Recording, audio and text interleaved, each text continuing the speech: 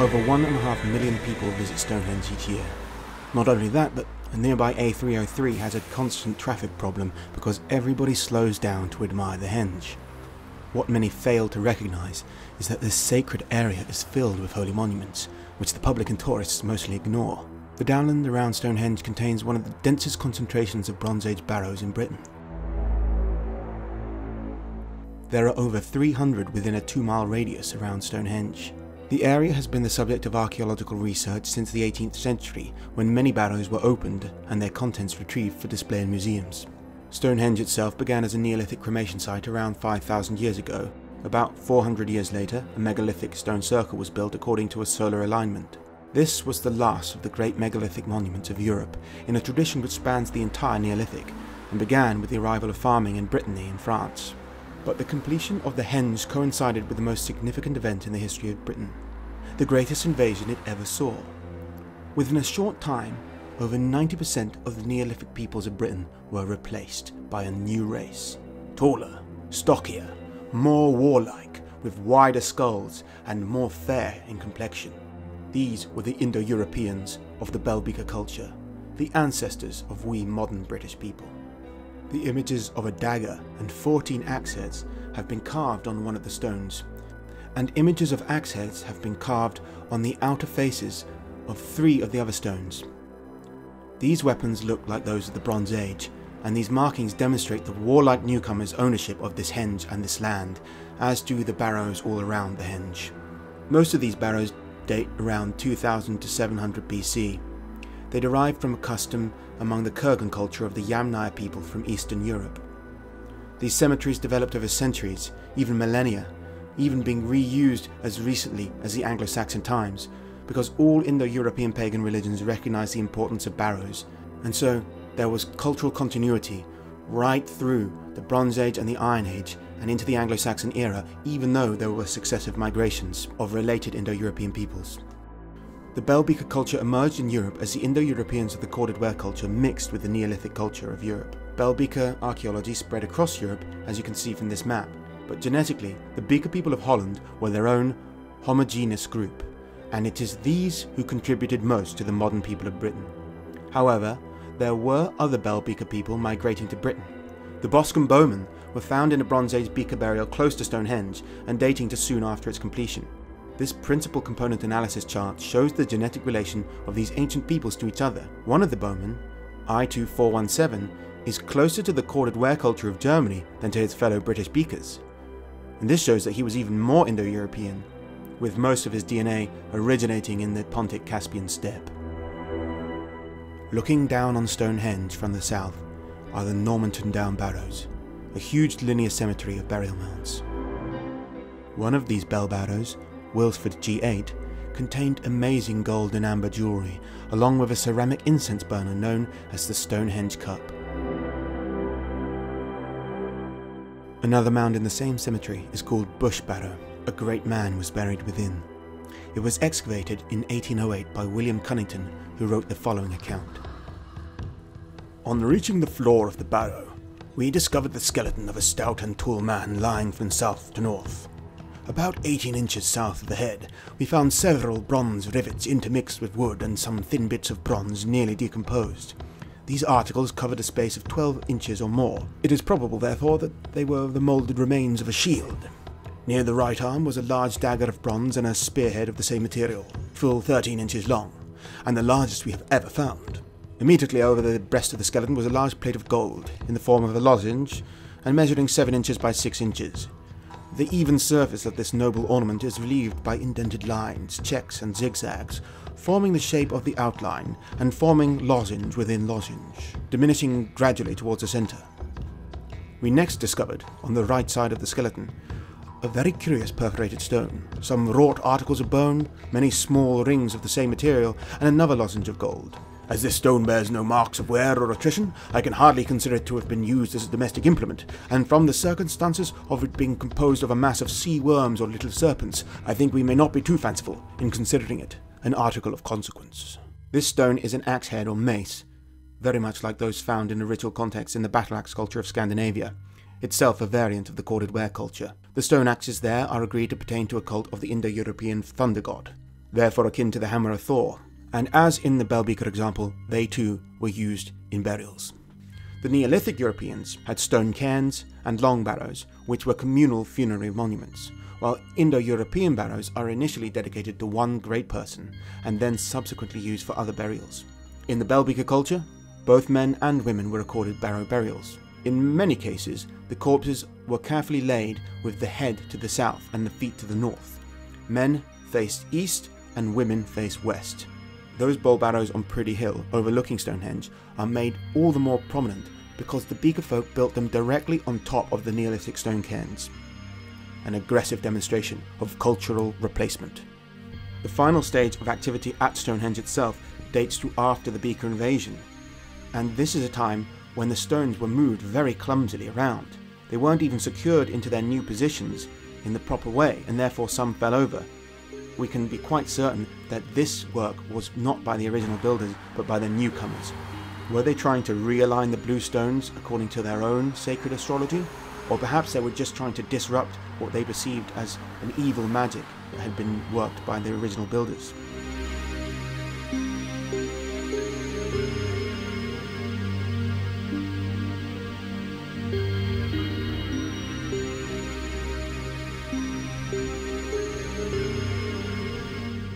Basically, the landscape of Stonehenge and the archaeology of the area is telling the story of what happened not just around the Salisbury Plain at the end of the Neolithic, but actually what happened across Britain, because that's what the paper Allowed et al. From 2018 demonstrated from looking at the genetics of people from Neolithic Britain and everyone after, is that there was a big shift of over 90% of the DNA. A lot more research has to be done into exactly how this changeover took place.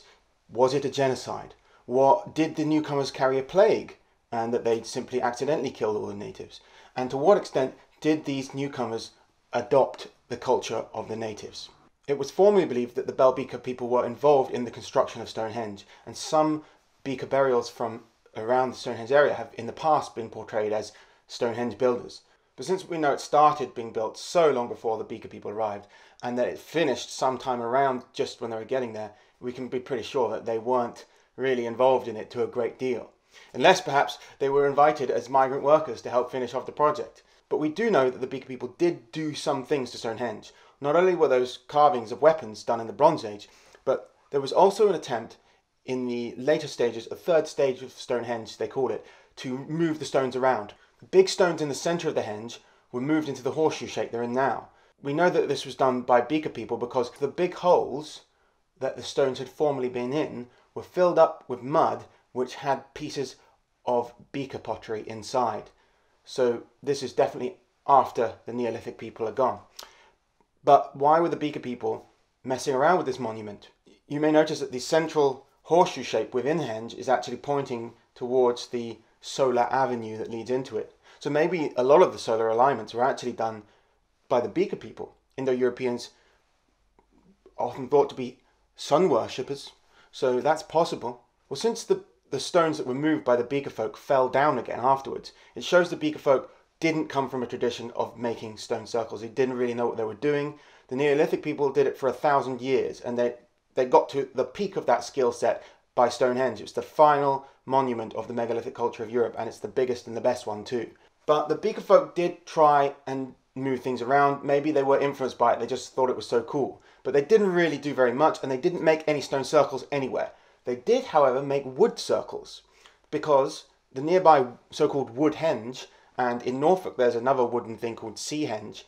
Now, it's debatable whether these are actually anything to do with stone circles, but they're often marketed as being henges, so that they can be compared to Stonehenge. Well, they were made by the Beaker folk, so that shows that perhaps wood was more the material that the Indo-European newcomers were used to working with. They weren't comfortable moving big stones around, so they may have been influenced to make these wooden circles, having looked at the old stone circles.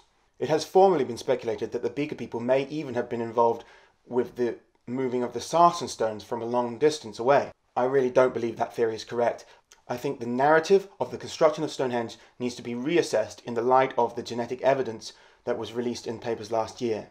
How is it possible for true cultural continuity to occur when 90% of the population die or disappear. Whether it was because of war or disease or whatever, it doesn't matter. That's not a conducive environment for this carrying on of a culture. And the people who brought their own culture with them, why would they willingly give it up anyway to a people who were on their way out? It doesn't seem likely to me, and there's not evidence of cultural continuity, so until it's proven properly, we should assume that the Beaker people replaced the other culture as well as replacing them genetically. The Boscombe bowmen I mentioned before, that burial has been used as an argument for cultural continuity from the Neolithic people to the Bell Beaker people as well, because when it was found, there's all these different people in a shared grave. As I said, the Beaker people generally focus on one person or like a small group of people. Now, the thing is, it might not be the case that that was a mass grave in the sense of a communal grave. Even before the DNA samples of the two Boscombe bowmen were released, there was a big theory going around on the internet that the Boscombe bowmen were a family. That there was one guy and he had been buried with a skeleton, and then many of the urns with cremated remains were his family members, his children. And that seems to be quite accurate, except that they can't be his children now that we know that these two samples that were taken weren't father and son. They were relatives, though, of the third degree, which means possibly cousins. But interestingly, you can see on the PCA I posted earlier that one of them is plotting like a corded ware guy from Germany, and the other one is plotting like a Beaker person from France. That shows that there was a lot of diversity in their ancestry, even though they were cousins.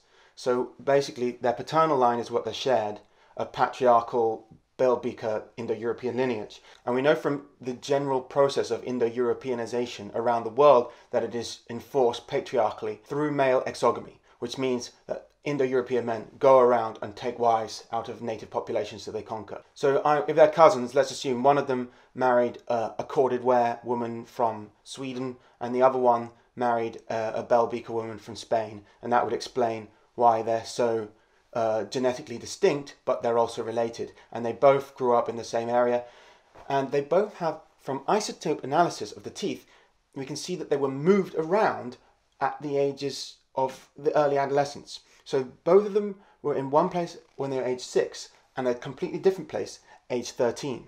So isotope analysis, you can see from the way the water affects your teeth when you're growing up. You can see on a skeleton that where they lived, sort of, roughly. So you have to base it on what areas have what kind of water. It's not a 100% science, but you can definitely say that these guys didn't grow up in the Wessex area around Stonehenge, and they didn't spend their teenage years there. But it's possible that they spent their teenage years in Wales, maybe. I've one of many places. But why were they moved there? Indo-Europeans have a cultural phenomenon called the Männerbund. The German word is the only word that's generally used nowadays. It's when bands of young men form together in warrior packs like wolves, and they're sent out away from their societies to go and turn into men through a kind of a ritual of initiation into acceptance of their society. To do so, they have to leave society and prove themselves as warriors in their own right. Even scavengers, in a way. We can see examples in later Indo-European cultures, such as among the Norse. You've got the Viking phenomenon, where young men leave their country in boats, go to other places, raid other cultures. They just steal whatever they can, basically, bring it back to their culture, show that they've got gold, show that they've got wealth, show that they're capable warriors, and then they suddenly raise their social standing and are regarded as men in their culture. In ancient Greece, you had the Spartans, whose young men were basically like forced into a criminal lifestyle. They had to steal to survive.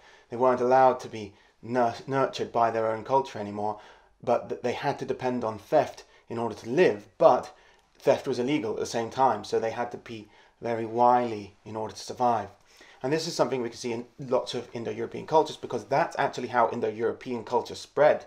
It's quite likely that this, what started as just a way of dealing with young men and getting rid of them for a while, develops into a formalized means for the spread of the culture. Like these warrior bands spread out and found new societies. That's probably how Anglo-Saxons came to conquer England. That's probably what Romulus and Remus were when the Romans founded that culture in the Italian peninsula. And that's what's happening on the Salisbury Plain in the late Neolithic. So in their teenage years, the Boscombe bowmen may have headed out to Wales to try and prey upon the poor Neolithic people there and see what they could get out of them. And in their later years, becoming great men, they could have the privilege of being buried with other family members of theirs in a mass grave of sorts, a family grave, right near Stonehenge, which was a central seat for the new Beaker culture, because we can see there's so many barrows there. Even though it had been the central, aspect of the Neolithic European culture with this great henge, all around the highest concentration of Bronze Age barrows, of Beaker barrows in Britain, this is a place that was very important to the Beaker people too.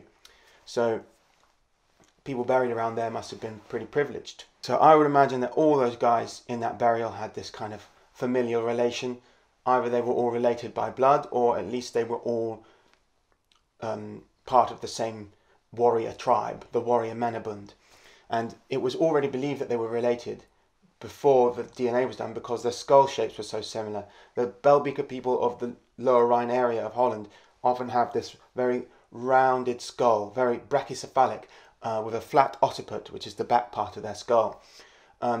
It turns out that these two guys, the Boscombe bowmen, weren't actually Bell Beaker from the Lower Rhine area, or they may have been partially, but they certainly weren't typical, because one of them is more Indo-European than the average northern Bell Beaker person, and the other is less Indo-European than the average Bell Beaker person.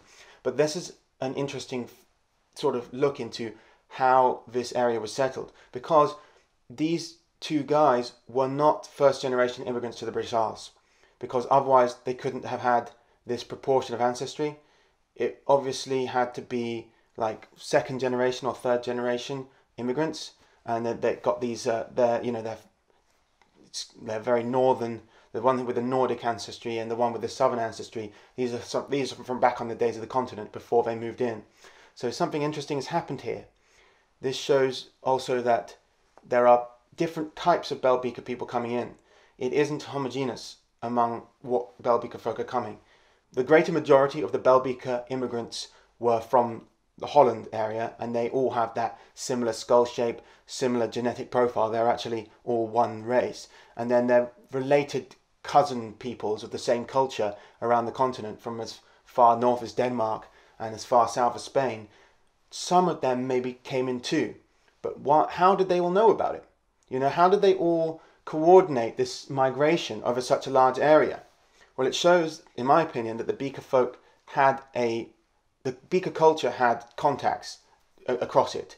So even though there was a genetic diversity, like Spanish Bell Beakers aren't really related very much to the Dutch Bell Beakers, but the Dutch Bell Beakers have a genetic interflow with the corded ware culture and the single grave culture to their east. We might even speculate that Stonehenge and Avebury and these late Neolithic monuments were in fact the attraction that started the Bell Beaker invasion. Like, people on the continent heard about these amazing structures never before seen. Even to this day, 5,000 years later, people marvel at Stonehenge. How would people across the water have thought of these amazing structures? Surely it would attract the attention of young warrior bands of men who knew they could win fame and glory if they went and conquered those people. And from what we know of the Neolithic peoples, they weren't as war-based as the Indo-Europeans who came later, so it was easy pickings. And they must have been wealthy. All the people who were there at Stonehenge building, they had to be paid in something. Were they paid in grain, in cattle? Not in gold, because they didn't use gold too much. Gold was more the Bell Beakers' thing. They brought lots of gold jewellery in. But whatever they were being paid in, these early builders, they had to be camped around that area, they had to live around the area, they had to be supplied with food for their families. But as far as the Bell Beaker people were concerned, food, that's up for grabs. Women, up for grabs. Cattle, up for grabs. They're just going to go there and take it all. And you start to see maybe a narrative. I'm forming a narrative here about how this might have happened. No wonder Stonehenge was a place that the Bell Beaker people immediately started settling and having their burial mounds. This was the thing that drew them in the first place. And then it might explain as well why you're not just getting them from Holland. You're getting them from further afield in Germany and France coming in as well, because word is spreading across the Bell Beaker world on the continent that there is a great opportunity in Britain. And the result was disastrous for the Neolithic peoples of Britain, but fabulous for the new ascendant Bell Beaker culture which took its place, and from which we modern Britons descend. This theory is brand new, and it's based on the latest science. We need more archaeological evidence and more genetic evidence to understand exactly what happened with the Bell Beaker invasion of Britain. But I hope you'll find my theory convincing and at least thought-provoking. If you have any criticisms, please leave them in the comment section, but try to make them constructive. Also, if you really like this video, then please click subscribe and check out some of my other videos. I make videos about Indo-Europeans, about history, genetics, all kinds of things, especially religion. And if you really want to help this channel out, then just send me a donation, one-time donation on PayPal, or become a donor on Patreon, and then you get special videos that are only for patrons. And don't forget, I also have some merchandise available on teespring.com and on patriotwear.co.uk. You can check out some cool Indo-European t-shirts there. Thanks again for watching. This has been Survive the Jive.